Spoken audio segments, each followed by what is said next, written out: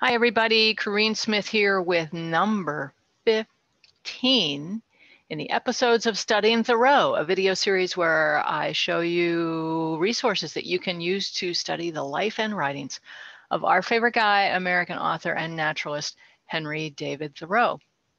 Last time I showed you picture books for the youngest readers amongst us. Today we are going to look at books for young readers that are a little bit older and that are a little more adept at reading. And we're going to move into even high school and young adult materials as well. My name's Corrine Smith. I was a librarian for a long time. Love books, love Thoreau, so that's why I'm doing this series. I've done a lot of research on Henry, written a couple of books about him. One you'll see in a little bit. And I currently serve as the supervisor of the shop at Walden Pond in Concord, Massachusetts. This is my own series. This is my own perspective of the range of these materials, their history, Henry's history, and how useful these books can be for you. A lot of them are fiction, but you can learn a lot from fiction, especially historical fiction, especially if it's done well, which some of them are. And all of the books that I mention here are on bibliographies on travelswiththoreau.com, also on a link down in the summary below. And here you will be able to find how to get these books.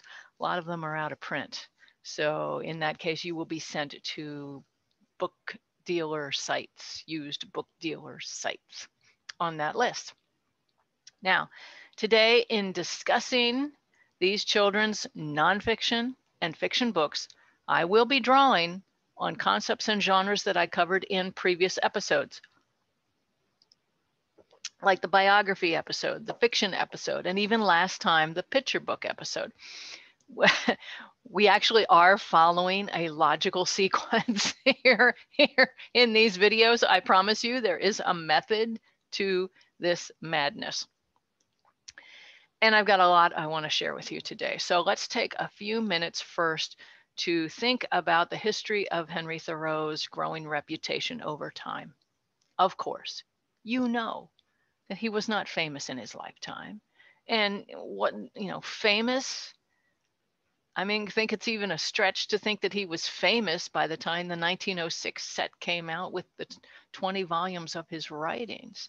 It took the work of friends first, like Ralph Waldo Emerson and Bronson Alcott and Frank Sanborn and Harrison Gray Otis Blake to further Thoreau's reputation enough that the 11-volume set of his writings could come out in the 1880s, 1890s, and that 20-volume set could come out in 1906, issued by Houghton Mifflin. And then, of course, other people picked up the ball from around that time too. And I outlined all of that in the journal, the 2 journal episodes. So go back and revisit that if you haven't seen it before.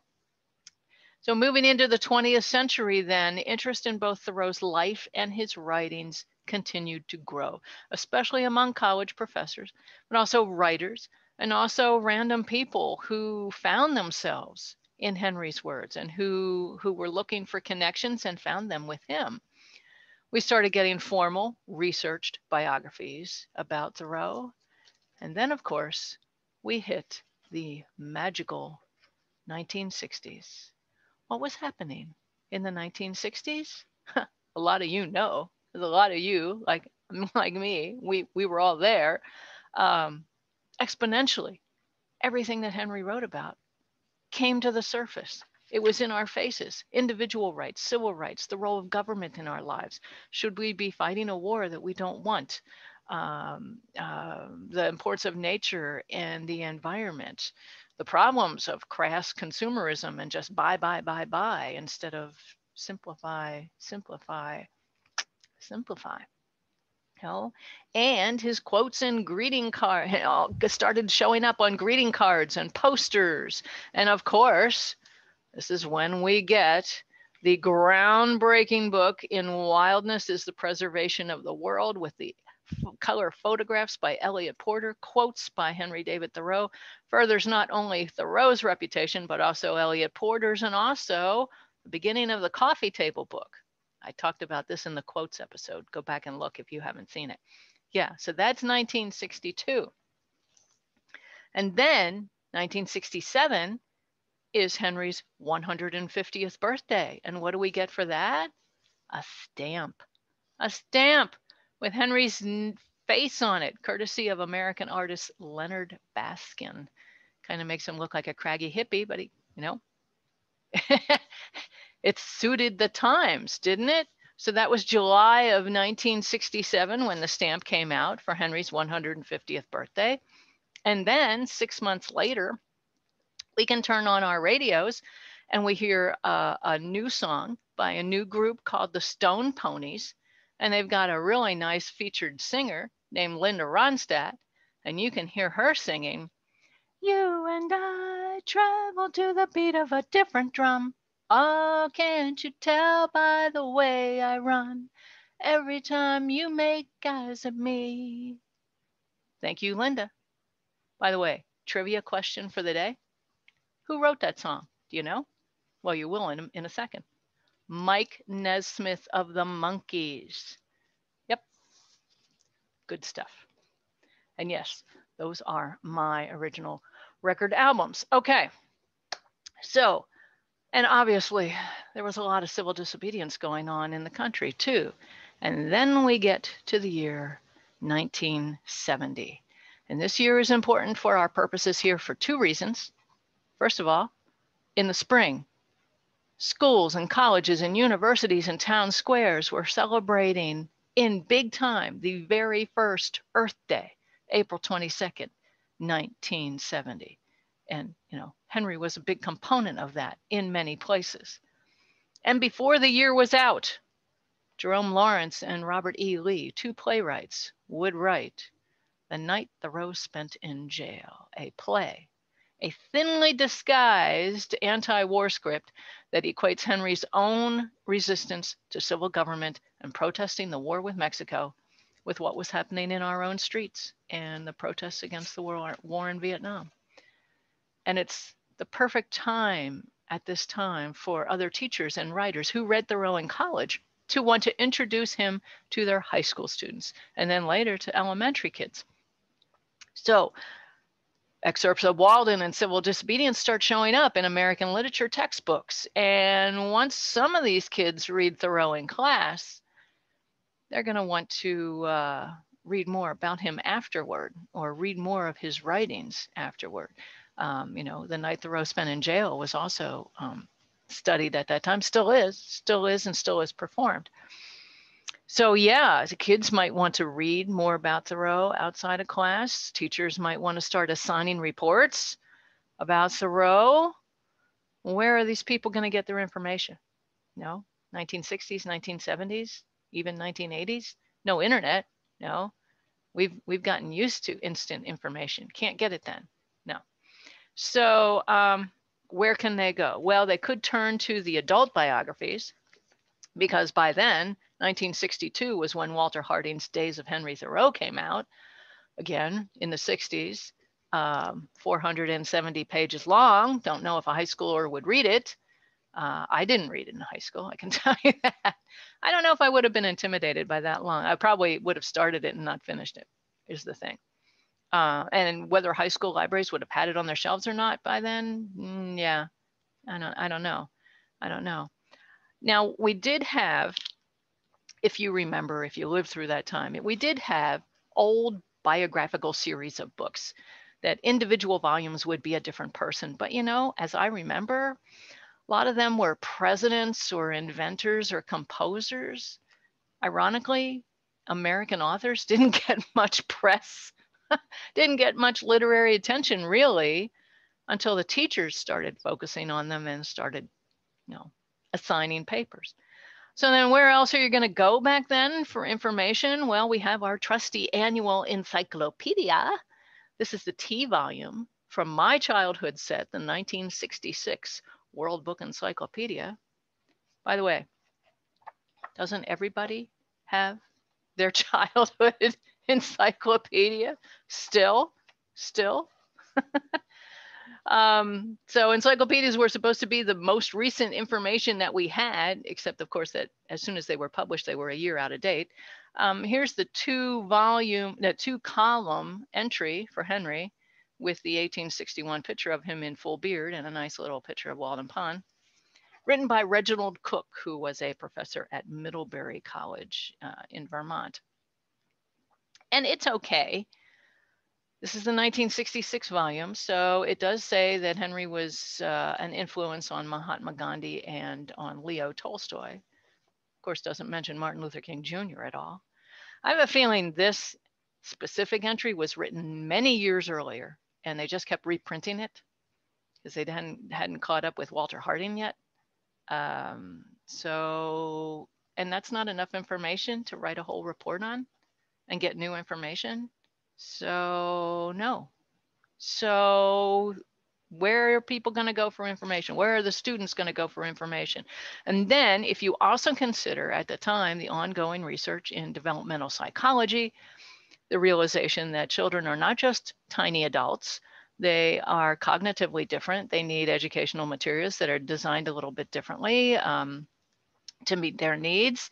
And sure, you can entertain them all day long with metaphorical books about bunnies and foxes and all kinds of animals, but in the end, they really deserve real books about real people, real life things.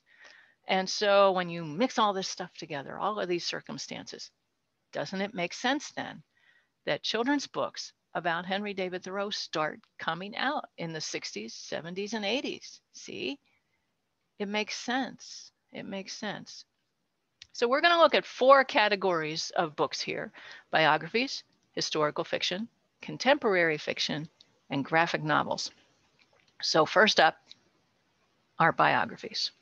Now, back in the biography episode, I talked about some of the challenges in writing them because it can be a daunting task. You have this person's full life in front of you. How do you convey that to a reader in an understandable way, right? First of all, you cannot share everything you learn.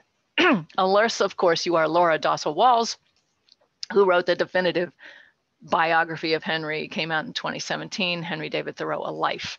500 pages, 75 additional pages of notes. This is how much you can write about Henry. Can't do that for kids. No, you can't. So what do? You can't just water it down, but you have to pick and choose, and you have to condense and distill in a way that's easy enough for young people to understand. Here's an assignment for you. Try defining transcendentalism for a young person. Try defining transcendentalism, period, right? Yeah, it's not so easy. So you have to decide which stories to tell too, because you've got a limited amount of time and space. This is something that I faced firsthand when I wrote my book, Henry David Thoreau for Kids. Came out in 2016 and published by Chicago Review Press, part of their For Kids series. They have dozens upon dozens upon dozens of these books about different people and events and concepts, and they didn't have one for Thoreau. So I pitched it, and that's how I got it. So one of the issues that I struggled with was whether or not to tell the story of Henry and Edward Hoare setting fire to the woods. And I reached out to some Thoreauvian friends and asked them if they thought I should include it in the book. Several of them said no.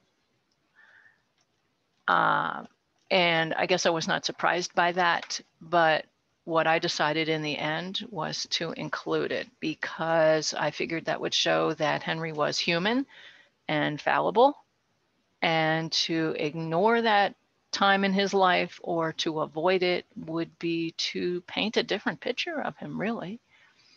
You can paint a different picture of somebody by not revealing true facts, right? Okay, so figuring out which stories to tell is a difficult part, and how to tell them is even trickier for the younger audience. Okay, so this is my combination biography and activity book for middle grade readers. 21 activities that you can participate in with very little materials that represent Henry. And no, setting fire to the woods is not one of them. And no, neither is spending the night in jail. Although writing to your congressman is in there. Okay, so that's that. So let's go back historically to some of these standalone biographies. So the first one we have is Down to Earth at Walden by Mary Lynn K. Roach, came out in 1980. She did the text. She also did the illustrations, including Map of Concord. And this is a basic, simple biography, and it's quite lovely. And even though it's written in 1980, it's still good. And some of her drawings, here's the bean field. Some of her drawings are really, worthy of framing, I think.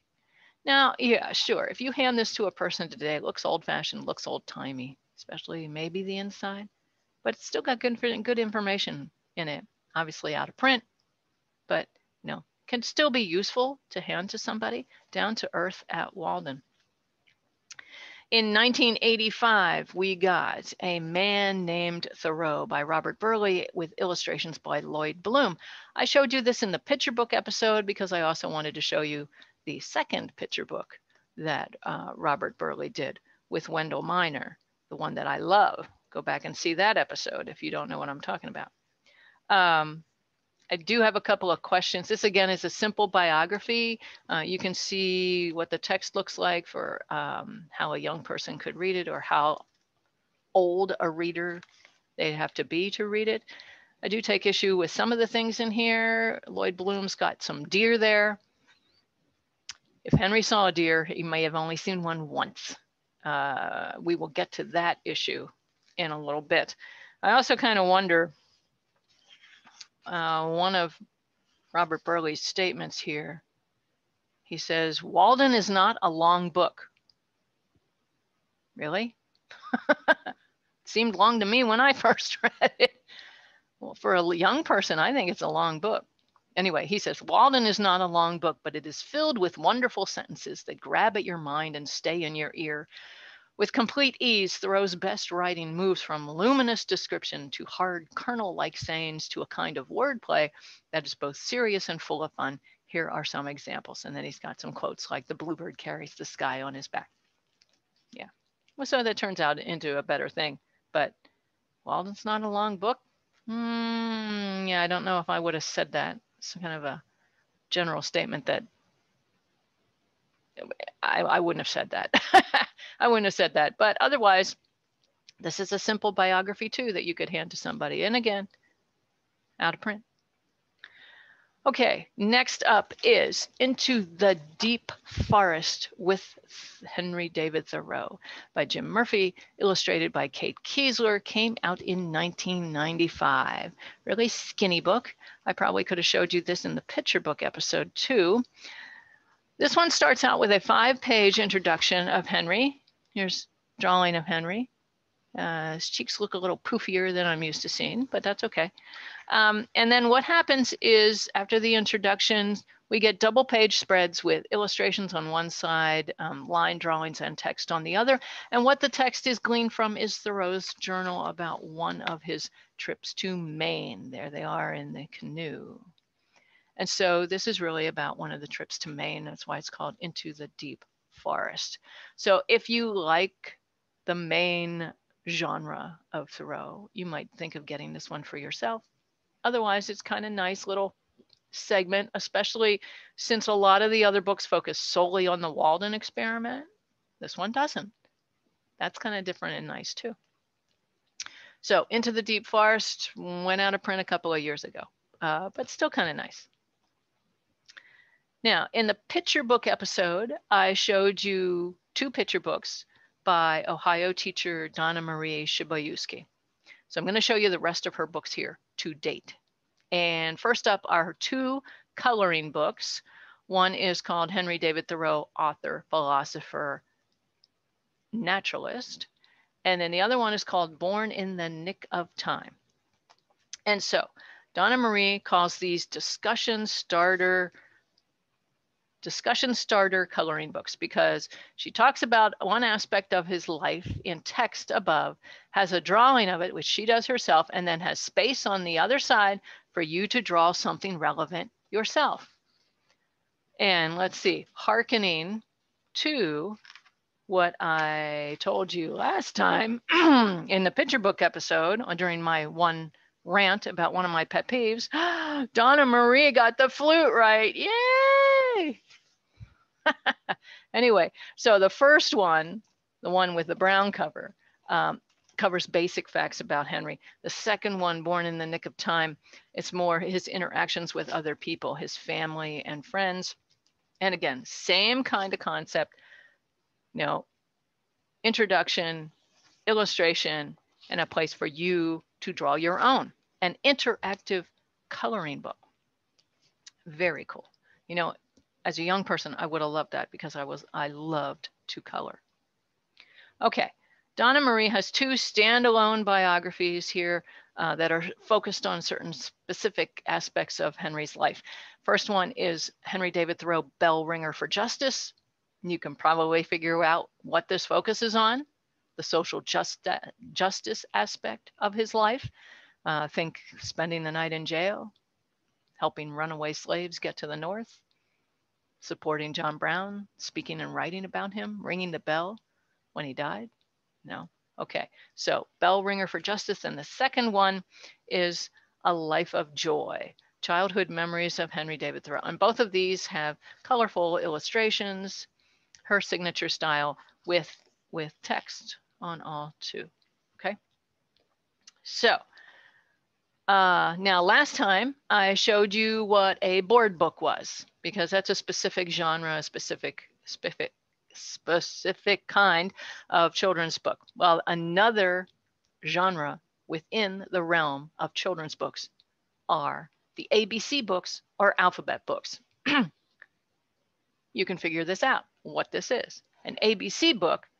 In an ABC book, you take your subject, you figure out 26 pages, 26 letters, you come up with something that signifies their life in each letter. Okay, so Donna Marie has done this for Henry. Who can he be? ABC. And often the ABC books rhyme. That's part of their charm. All right. So she's got colorful illustrations. Here's the D and E pages, and there's a rhyme. D is for swimming ducks on Walden Pond, of them and the loons Henry was most fond. E is for Emerson, mentor and friend, the land for Henry's cabin he did lend. Okay, so you got to rhyme when you do this. Now, if you've ever tried to do this kind of activity yourself, you know that the sticking point comes towards the end when you get to the letter X. What are you going to do for X? What Donna Marie did for X is she made Henry extraordinary. X is for extraordinary man. Henry David Thoreau, I am his fan, as we all are. Okay, I think that's a valid way to figure out how to do the X. All right. And that's Donna Marie's books for now. She's prolific. I think she's working on something right now as I speak. So there will be more. Thank you, Donna Marie. Another ABC book specifically about Thoreau came out by illustrator Michael McCurdy, and it's called Walden, Then and Now, an alphabetical tour of Henry Thoreau's pond. And Michael McCurdy's signature woodcut engravings, which I absolutely love. I mean, absolutely love. And so the way he dealt with the alphabet and the rhyme is that he rhymed over 2 letters. So he's got the illustrations, this is I and J. He's got the rhyme going across. And so 2 letters rhyme, and then he's got individual text down below to illustrate. And so I is for the winter ice that made this pond like stone. J is for the joy he felt at being all alone. Much as I love Michael McCurdy's illustrations, I'm disappointed. I'm disappointed in F for the flute because he got it wrong. Oh, darn. I so wanted to like this book. He got it wrong. I don't know how that happens. but it does, even to somebody quite accomplished like Michael McCurdy. Now, how did he deal with X? He had a good way out of it, I think, because it goes with W. W is for the woodchopper who worked in summertime. X is for the unknown word we'd need for a good rhyme. Why not admit defeat? Really? Why come up with something weird or something that doesn't really start with X, but sounds like it does? Anyway, that's a decent idea. That's a decent idea. So there's an assignment for you. Figure out ABCs of Henry, 26 concepts. I'll start with a different letter. Figure out how to deal with X. So now, by now, in our day, in the 21st century, there are lots of other biographical series out there for kids, and Henry Thoreau sometimes shows up in them. Take a look at them. They vary widely by whether they follow the facts or not.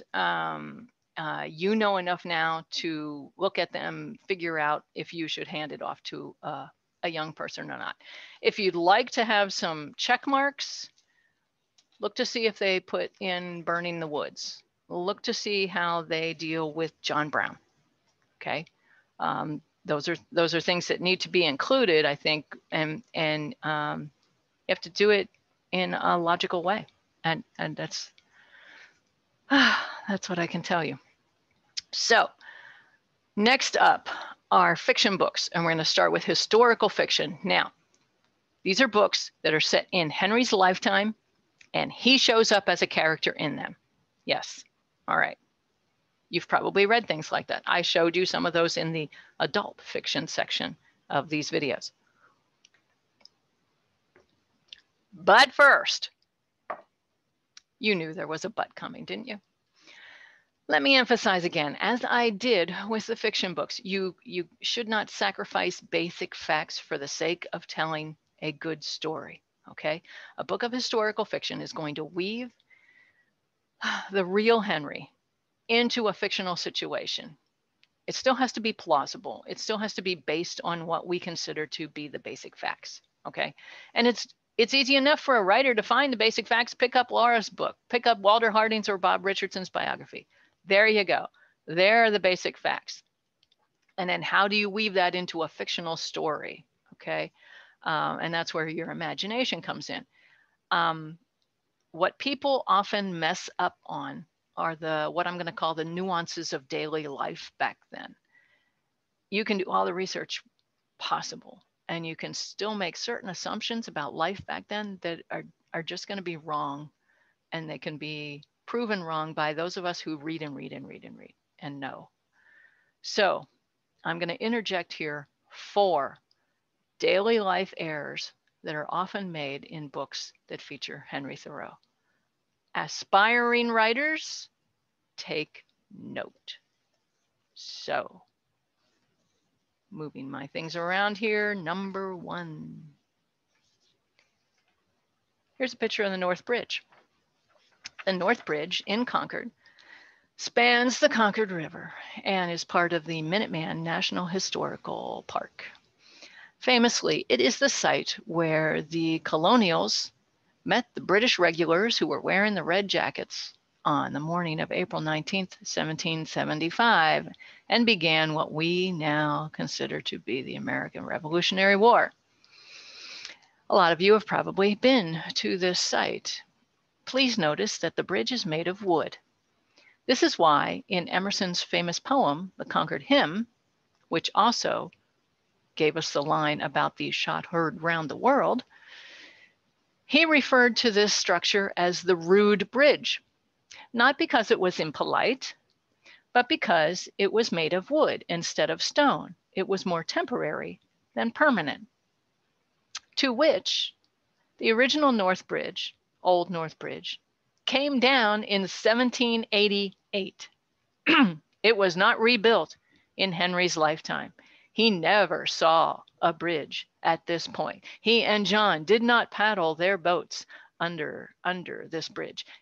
John and Henry and their friends and relatives did not walk or run over this bridge. There was no bridge there, which is why Nathaniel Hawthorne in Mosses from an Old Manse said he had lived in the Old Manse for 3 weeks before he could figure out which way the river flowed, because there was no landmark. There was no way to watch exactly how the river flowed. Okay? No North Bridge. Please don't put it in any of Henry's stuff. Okay? Daily life error number 2. This is a picture I took the other day of the Thoreau plot at Sleepy Hollow Cemetery up on Author's Ridge in Concord. You got the big family stone with 2 parents' names, 4 children, all of their dates, and the headstones of every member of the family, all 6. Okay. Here is Henry's headstone as it was the other day. Somebody left him a pencil. Usually he's left all kinds of other things. This is actually not as much stuff as he usually gets. Anyway, they're up on Author's Ridge. They're there now, but that's not where Henry was originally buried first. No. Where the family was originally buried first is way down the hill, as close to Concord Center as you can get and still be in that cemetery, in the Dunbar family plot. Why? Because Henry's mother, Cynthia, was a Dunbar. Here are some of the Dunbar stones. You can see Aunt Louisa and Uncle Charles. And so the Thoreaus would have been there, and Henry would have been there joining his father, his older sister Helen, and his brother John. And it wasn't until after their sister Sophia died in 1876 that the whole family was moved up there to Author's Ridge, what we now call Author's Ridge. The other thing to consider is, of course, when Henry died in 1862, the other authors were still alive, except for Margaret Fuller, of course, who was tragically lost at sea. And the marker for her is in Mount Auburn Cemetery. So nobody else was up on Author's Ridge except for Lizzie Alcott. Nobody else was up there. Ralph Waldo Emerson's first wife, Ellen, isn't even there. She's in Mount Auburn Cemetery too. So be careful. He was not buried immediately up on Author's Ridge. Okay, so that might be a fine line to some people, but to those of us who know the details, it matters to us and we kind of care. Okay. Number 3, mammals. There weren't as many in New England. There weren't as many big ones in New England back then as we have now. And Henry famously actually mentions this in his Natural History of Massachusetts essay. He says the big animals were already gone, and he makes a list of them: the bear, the wolf, the lynx, the wildcat, the deer, the beaver, the marten. He said that otters were rarely seen and minks weren't seen as much as they used to be.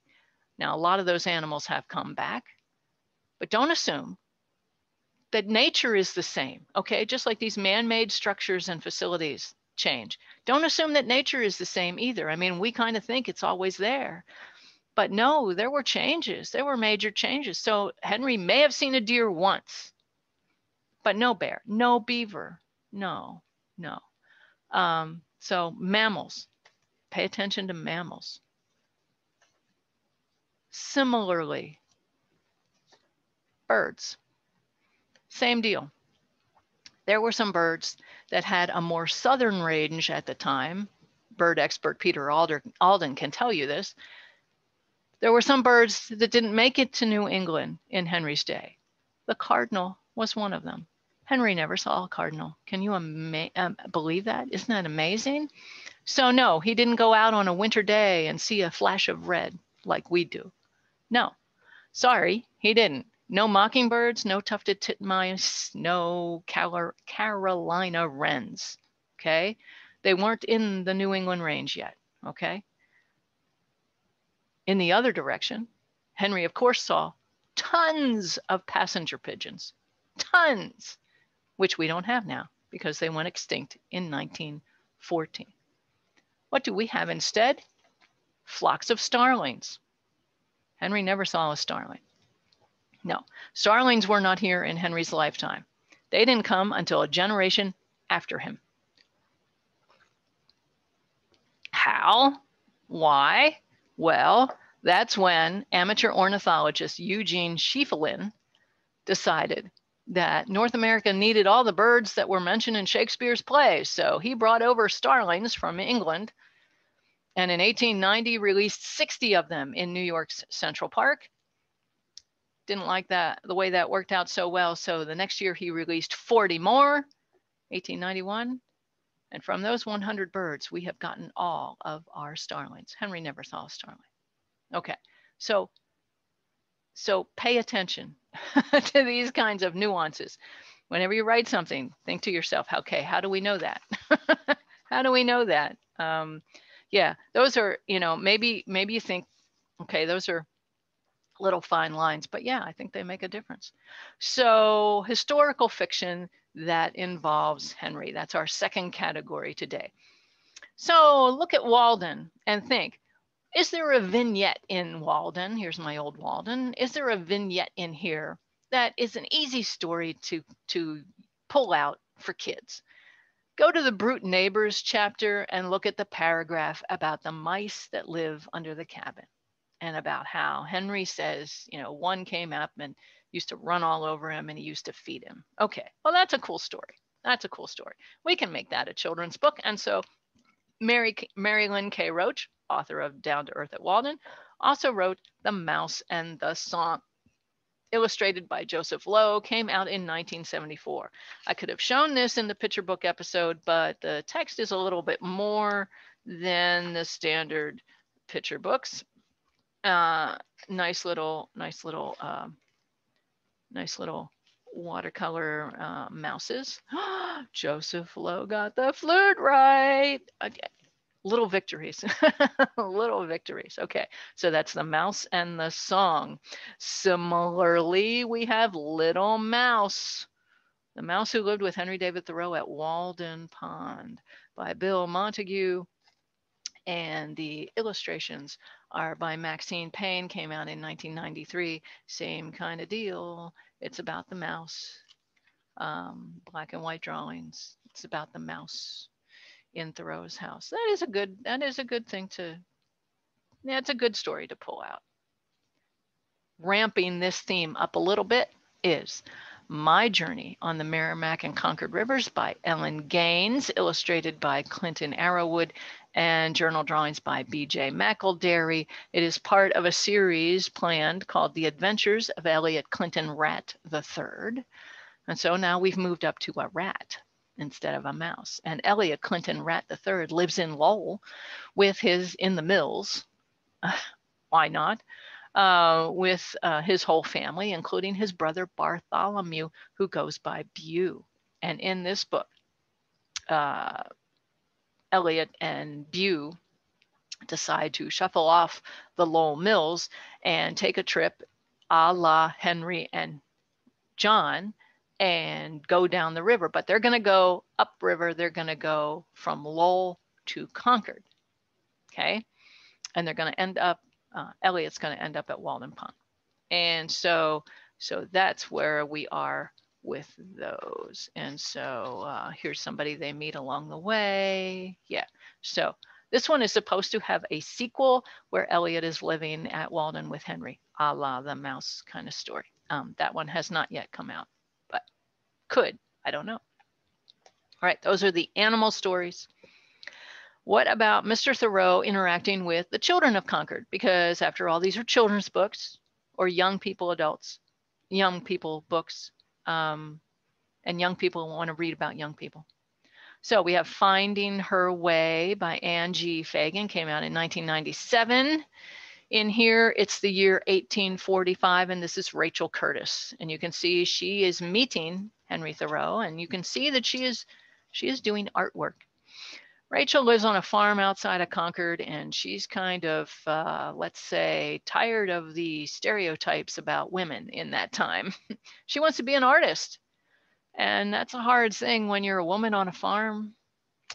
So she meets Henry. She also meets Margaret Fuller. Both of them, of course, encourage her to follow her different drummer and pursue her artwork, but she doesn't have money to go to art school. So Margaret introduces her through correspondence to an artist she knows in New York City, and she starts writing to him. And you're sort of convinced by the end that Rachel will indeed find her own way. It's been a long time since I read this, but I think it was okay. I don't quite remember. Would have been nice to have a little factual thing about Henry at the end or at the beginning. Any one of these, I think they could have used that. Another one with a young girl in Concord is Claire Russell's Dear Mr. Thoreau. Came out in 2020. This is what you could call an epistolary novel because it's all told in letters. Letters, letters, letters. Now, they're not dated, so we don't know exactly what years they represent, although when you compare them to things happening in Henry's life, you can kind of figure it out. This is Mary Bright, and she's, again, this is fiction. She's writing to Henry. She wants to meet him. She's heard about him. They live in Concord, and they start corresponding. They do meet, and the correspondence continues. Okay, so those are the girls that Henry interacts with. And then we have a boy's story, so to speak, The Wayfarer's Tree by Ann Culver and Stuart Graff, came out in 1973. And here we have, there's Henry. Here we have young Joel Payne, usually lives in New York City with his parents, but they have to go traveling for a year in Europe. So he's shuffled off to an aunt, uncle, and two cousins in Concord, Massachusetts. New York City to a farm in Concord, Massachusetts. Wow, big change for him. He goes to school with his cousins at Frank Sanborn's school, but he's not doing too well in Latin. And so it is suggested that he go to Henry David Thoreau and be tutored in Latin. And so that's how he meets Henry. I will say that the kids in the book see deer tracks and a beaver dam, and no, okay. But other than that, it's not a bad story about a young boy and how he meets Henry and what Henry's doing and all that kind of stuff. All right. So otherwise, it's a good story other than the nature kind of glitches. Now we have A Mind with Wings, the story of Henry David Thoreau by Gerard and Loretta Hausman, came out in 2006. Notice that it's the story of Henry David Thoreau. Sort of biographical fiction, okay? Talks about, it tells his life, but it's doing it in a fictional way. These other ones, you know, are just a little segment of his life, but this is like his whole life. Taught in conversations a lot between Henry and Ellery Channing.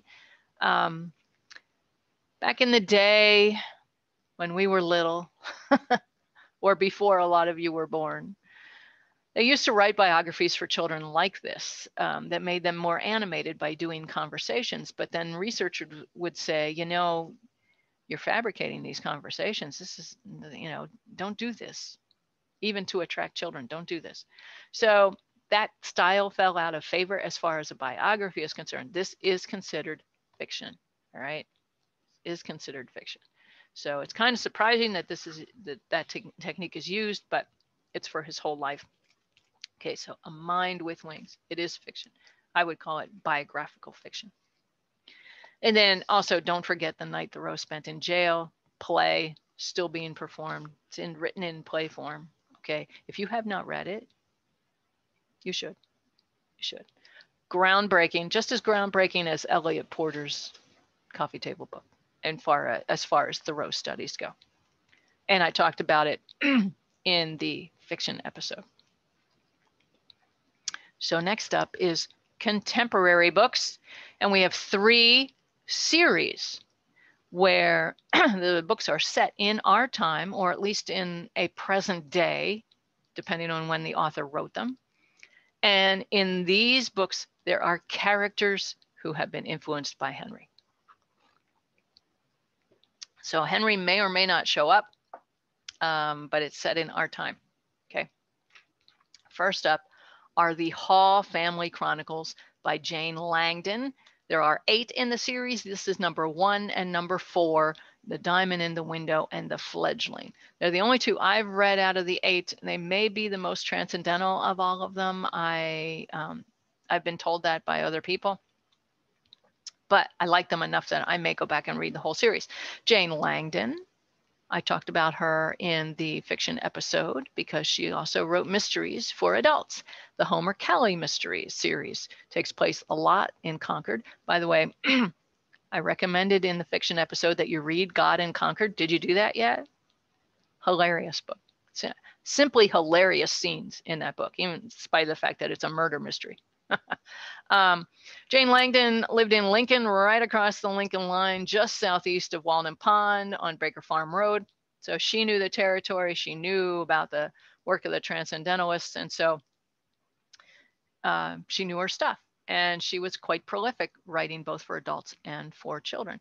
And so you can see maybe the age of who this is written for, but adults can read them too. So this is the story of the Hall family. And they live in a big Victorian house near the corner of Walden and Everett Streets in Concord, a real Victorian house. Here is a drawing depiction of it. I think Jane Langdon was obsessed with this house because it shows up in the Homer Kelly mysteries too. Here's a picture of the real house. It really does exist. Okay. And it's not, you know, standard New England boxy architecture, obviously, and that's why it stands out to people. So the Halls live in that house. And this is an unconventional family. We've got Eleanor and we've got Eddie, and they live with Uncle Freddie and Aunt Lily, who are brother and sister. They're very into the Transcendentalists. Uncle Freddie is over the wall about the Transcendentalists. He has busts of them. He talks to them, yada, yada, yada. But at the core of these books is magical realism. Think Madeline L'Engle's A Wrinkle in Time, okay? In the first one, Eleanor and Eddie get to solve a family mystery by going on adventures in their dreams. And they get to meet Henry and they get to meet Louisa May Alcott.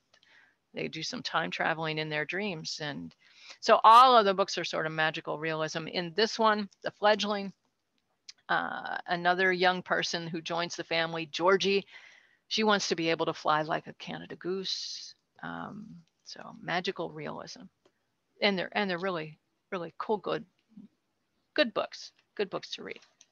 By the way, this later in the series, Uncle Freddie starts a school in that big old house, and in real life, there is now a school for young women who have experienced trauma in this house.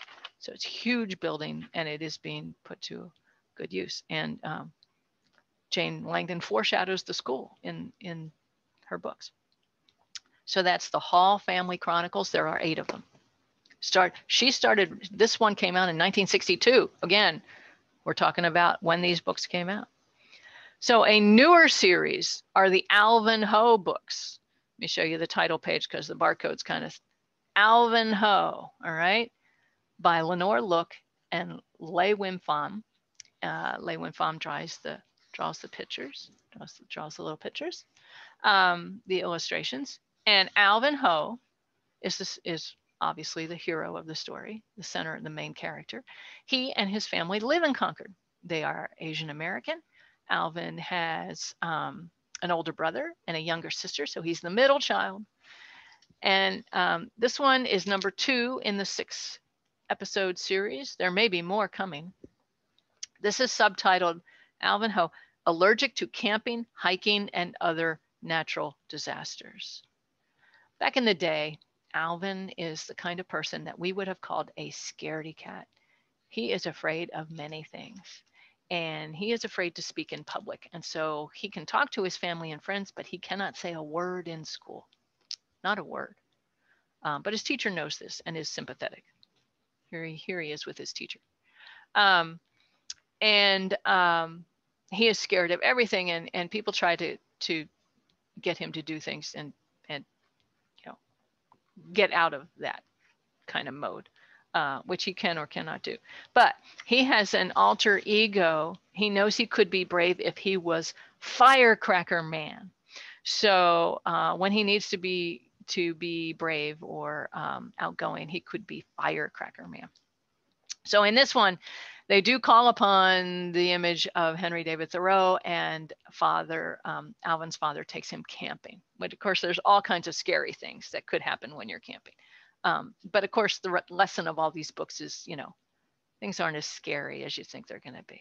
Anyway, Alvin Ho, he's a pretty cool kid. That's the only one I've read out of the 6, but I would love to read more. We're moving up to high school level, right? And our last series that I'm going to talk about are the Larry books by Janet Tashian. And we have 3 of them. There are 3. The Gospel According to Larry, Vote for Larry, and Larry and the Meaning of Life, right? So it's a 3-book series by Janet Tashian. First one came out in 2001. Last one came out in 2008. So that's when they've been written. And here, the main character is Josh Swenson. He is 17 years old when we meet him first. He's a senior in school. He lives in the Boston area, an unnamed town in the Boston area. He rides his bicycle a lot so he can get around. Similarly to Alvin Ho, Josh tends towards introversion. He has a really good friend in his next door neighbor, Beth. But other than that, he's not outgoing. But he finds an outlet online where he can post things that he's passionate about. And he's been influenced by Thoreau.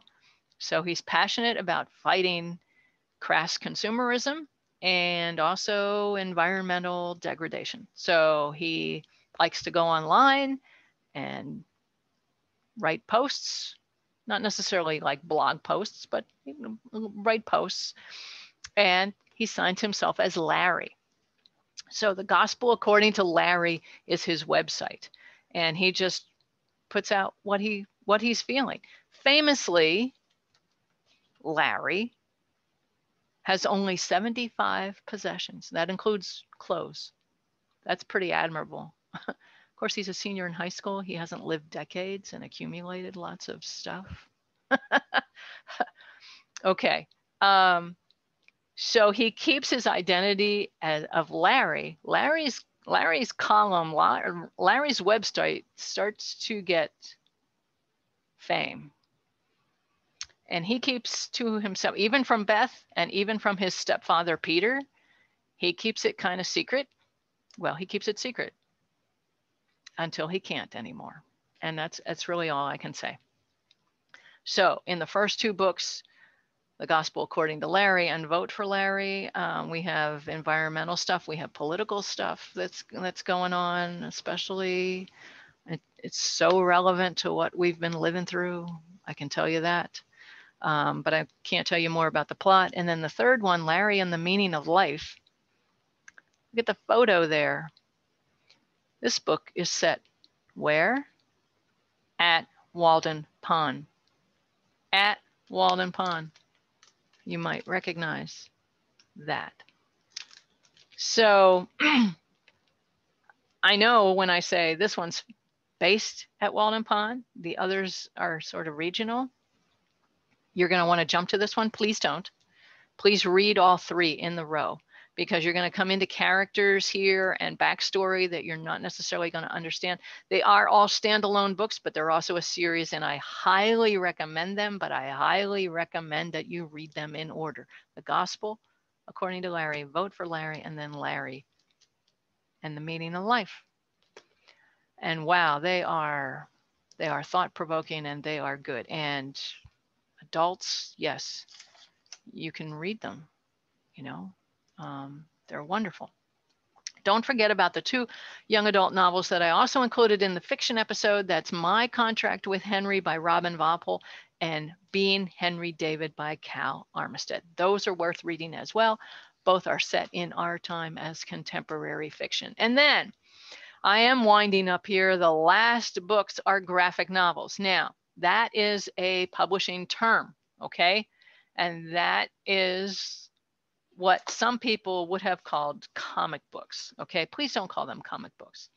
In the vernacular now, we call these graphic novels. And that means that they tell the story completely in illustrations. But for older readers, you know, these are not necessarily picture books for the little, okay? All right. They're told what you would think of as a comic book, but please don't call it that. So we have Thoreau at Walden by John Porcellino, came out in 2018.